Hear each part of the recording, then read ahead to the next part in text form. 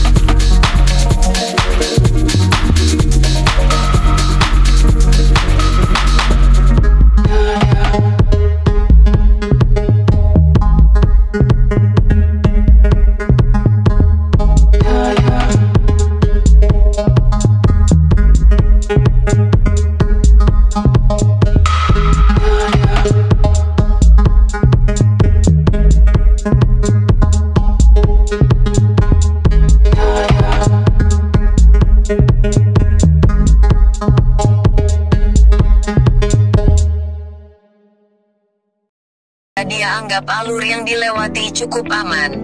Mereka menekuni pekerjaan ini karena keahlian mereka pada alur sungai setempat. Bagi kapal yang perdana masuk ke hulu sungai tentu tidak mengenal alur tersebut. Lagi pula tidak tersedia peta laut untuk daerah ke arah hulu sungai. Sekedar contoh adalah Sungai Mahakam dan Sungai Barito. Sungai Mahakam adalah sungai yang berada di Kalimantan Timur. Panjang sungai ini yang bisa dilayari kapal kecil bisa 200 sampai 300-an mil. Tergantung besar kecil kapal dan tongkang yang melayarinya. Sungai Barito muaranya ada di Banjarmasin dan hulunya melewati Muara Teweh, Kalimantan Tengah. Panjang yang bisa dilewati kapal landing dan tugboat bisa lebih dari 400 mil. Dengan kondisi di kiri, kanan sungai banyak rumah lanting dan karamba ikan, tentu besar resiko berlayar malam hari. Belum lagi tikungan yang tajam, alur yang dangkal sering berpindah karena endapan lumpur, kabut yang sering turun saat dini hari sampai pagi, lengkap sudah rintangan untuk naik ke hulu.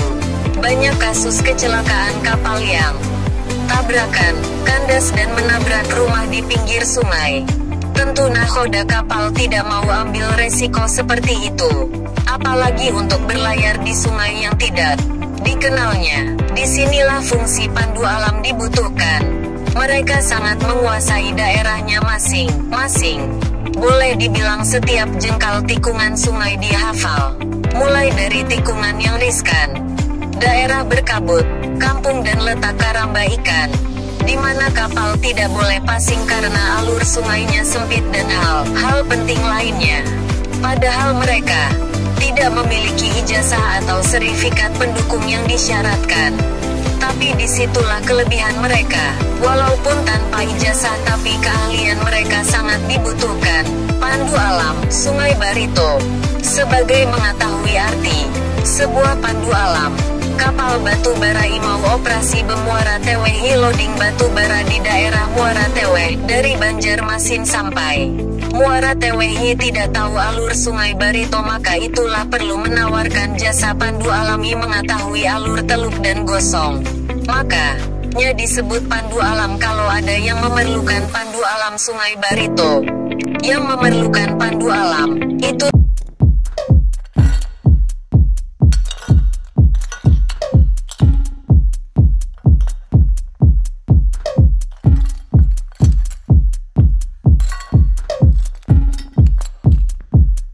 samurai sword on my back.